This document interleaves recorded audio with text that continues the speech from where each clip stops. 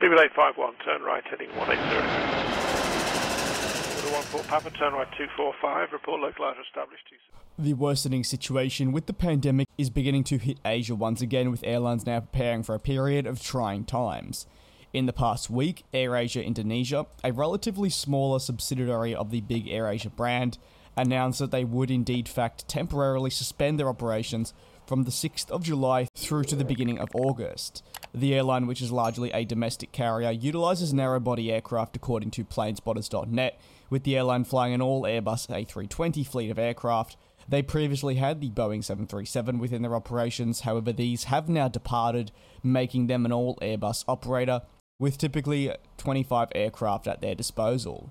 These aircraft have been parked up, and the average age for each is roughly at around 10.9 years. The carrier sadly has been notorious for its worsening situation when it comes to a financial position, with this pandemic coming at the worst possible time.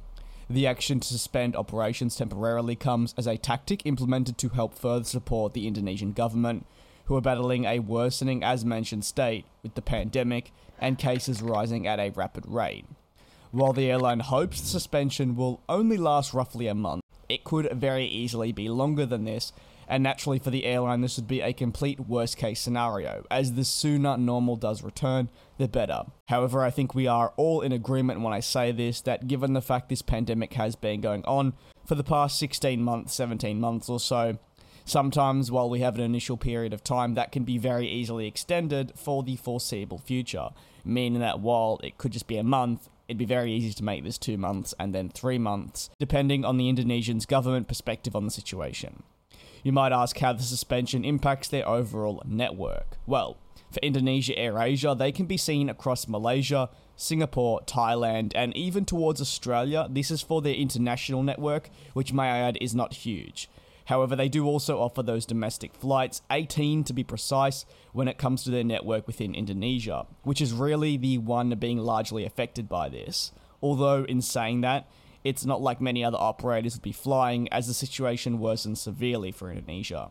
In a statement, Air Asia said, Air Asia remains committed to serving charter and also cargo flights to support repatriation missions, delivery of goods, and other essential interests by implementing strict health and safety protocols. Now, the repatriation flights that they speak of can be multiple different things.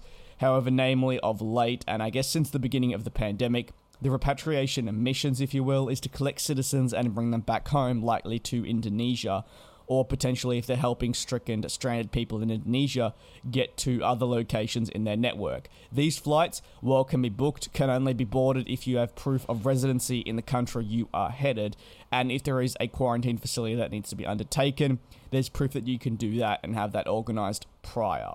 Which means that Air Asia will likely fly with a limited network, if that, during this period of time, and the bulk of the passengers flying that they would usually rely on will be nowhere to be seen. If you have any thoughts on the worsening situation at Indonesia Air Asia, feel free to let me know down in the comment section below.